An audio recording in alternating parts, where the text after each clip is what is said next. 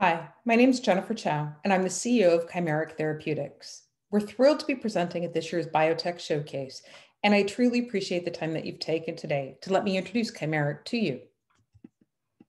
Our disclaimers before I proceed. Chimeric Therapeutics is a clinical stage cell therapy company. We're proud to be the ASX leader in cell therapy development and an emerging global cell therapy company. Our lead asset, CHM1101, or our chlorotoxin CAR-T, is advancing in a phase 1 clinical trial, and we were very pleased to see initial but encouraging clinical data from that trial in November last year. CHM2101, or our CDH17 CAR-T, is now making rapid progress towards the clinic with a planned phase 1 clinical trial in 2022. And our most recent addition to our pipeline, CHM0201, or our CORE-NK platform, is a really exciting, clinically validated, off-the-shelf NK cell therapy platform that allows us multiple development paths.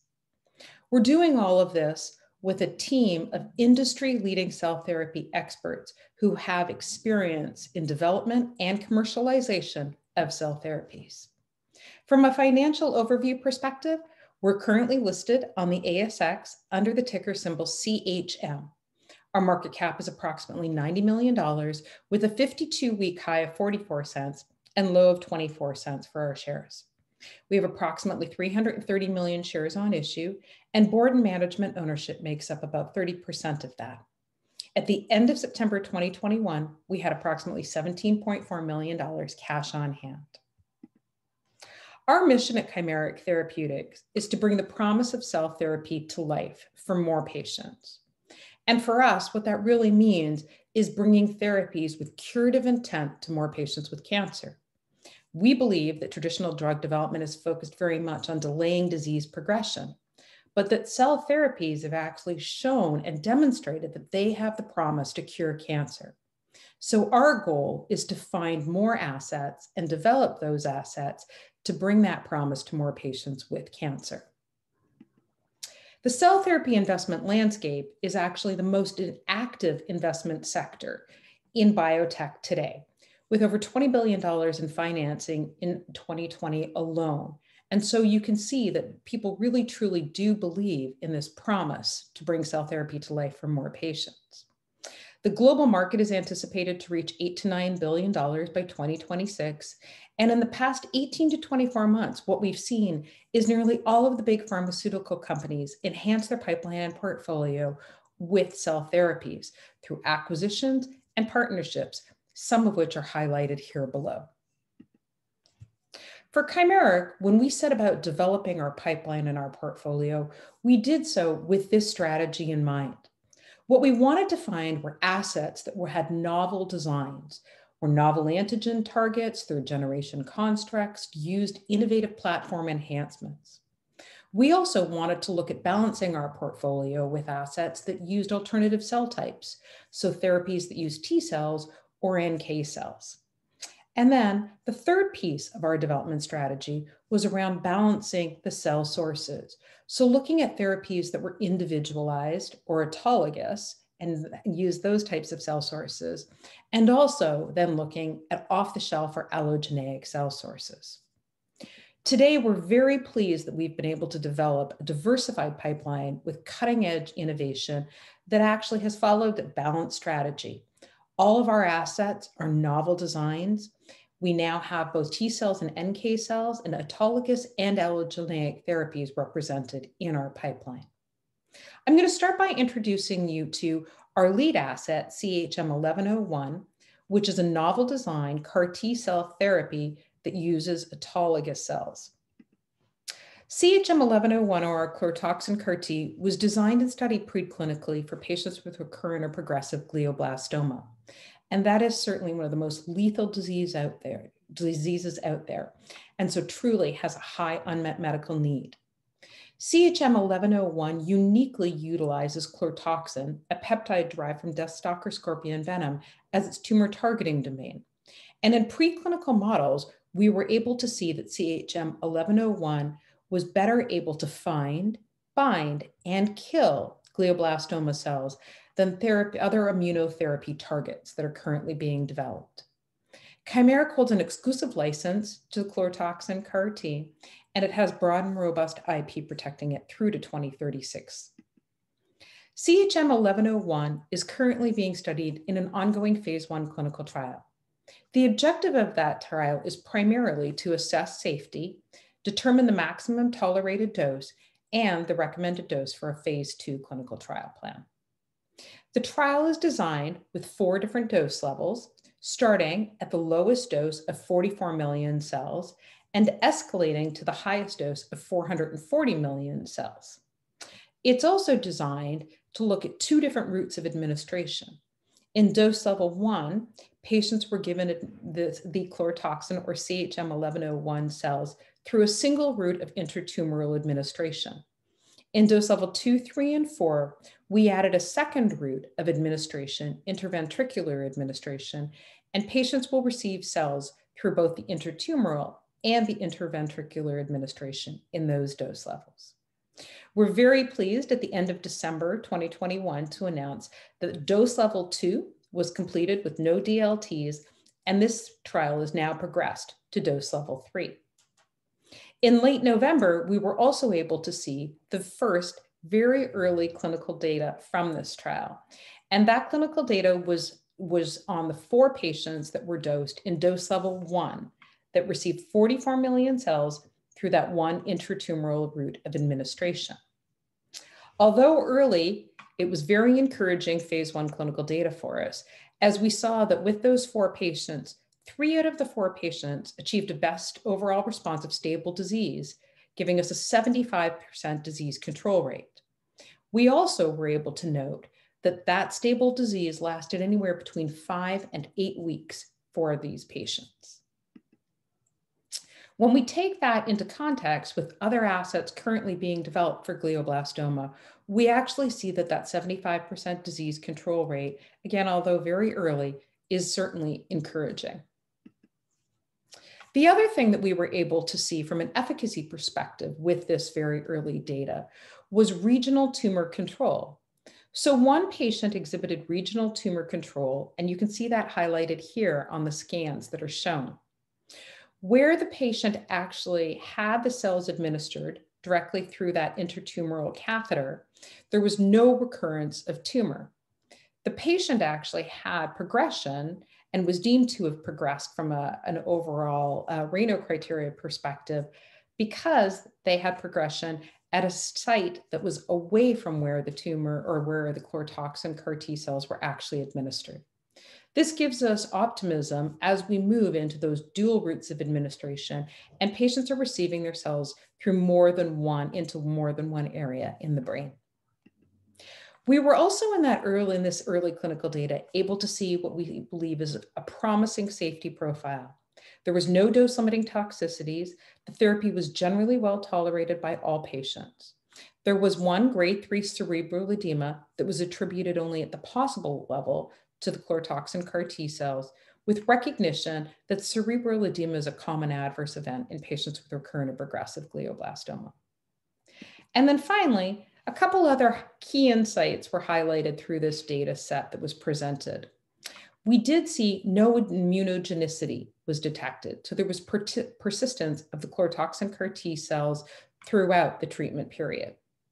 We also saw that there was a suggested benefit in treatment of aggressive disease. And so some of the basic research that was presented suggested that higher MMP2 expression levels actually exist in advanced levels of disease. And when you pair that with chlorotoxins killing preferentially for higher MMP2, certainly there's a suggestion that there will be benefit to chlorotoxin in treatment of aggressive disease. And then the third key insight that we were actually able to pull out of the data that was presented in late 2021 was early evidence for expansion into melanoma. What we were able to see is the early staining of a melanoma cell line confirms strong MMP2 expression in melanoma and a consistently strong correlation between that MMP2 expression and chlorotoxin binding, suggesting early support for us moving chlorotoxin CAR-T into metastatic melanoma.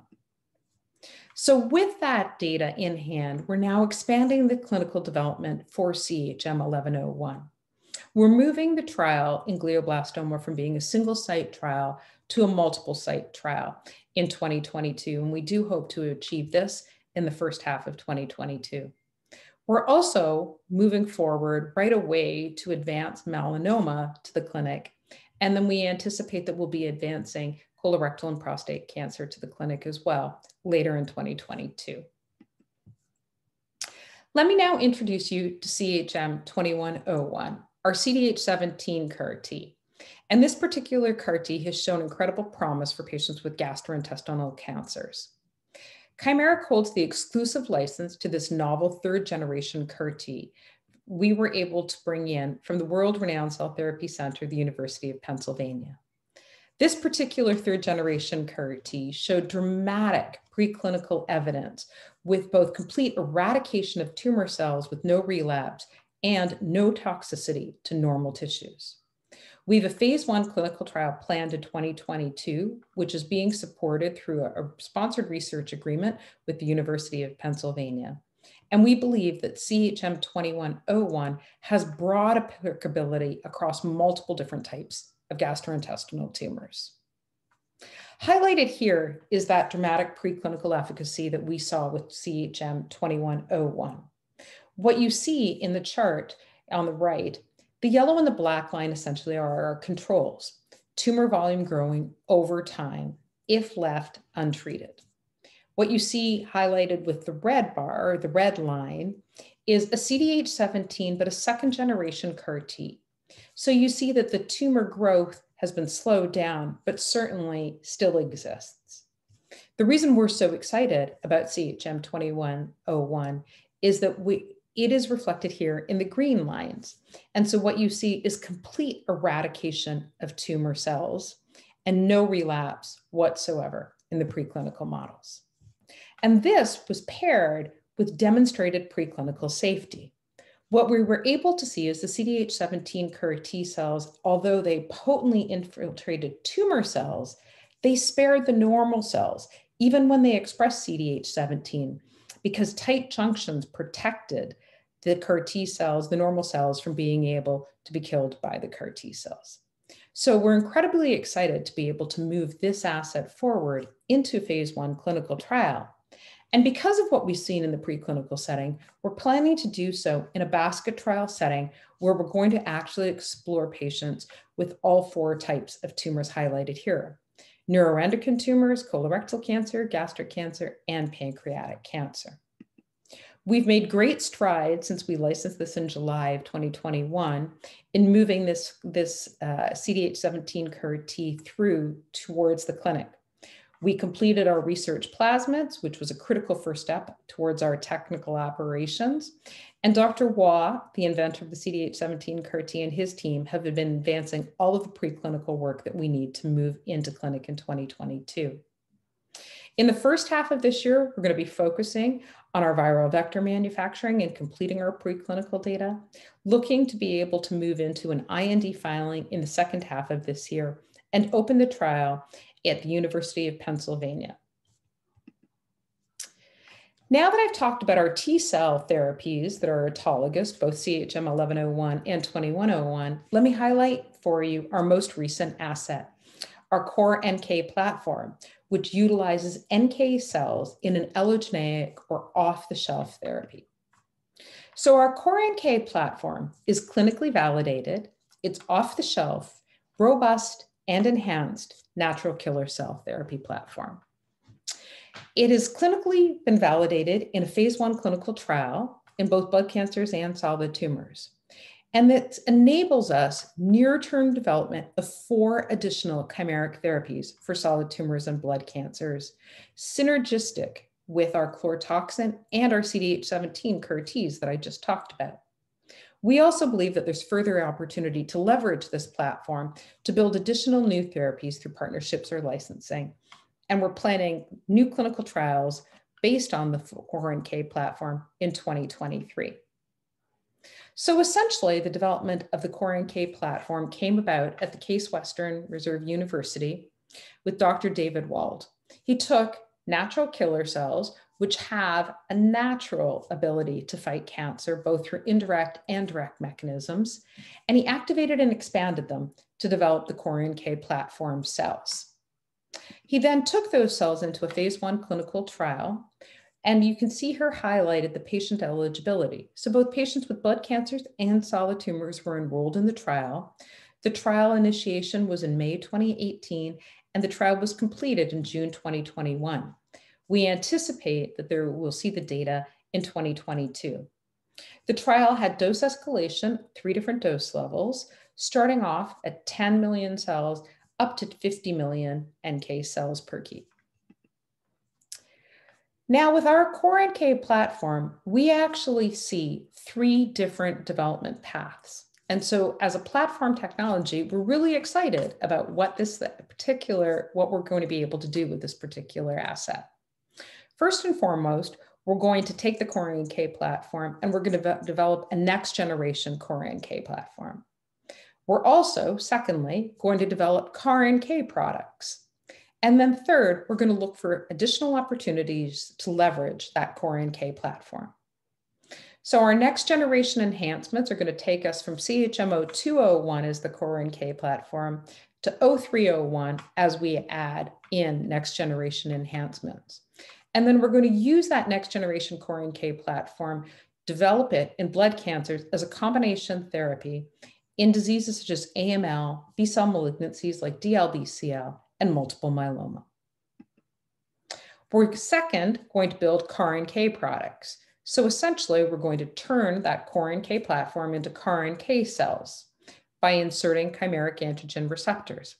And we're going to start by leveraging our own pipeline and portfolio by using our chlorotoxin CAR and our CDH17 CAR to develop CHM1301, a chlorotoxin CAR-NK, and CHM2301, a CDH17 CAR-NK therapy.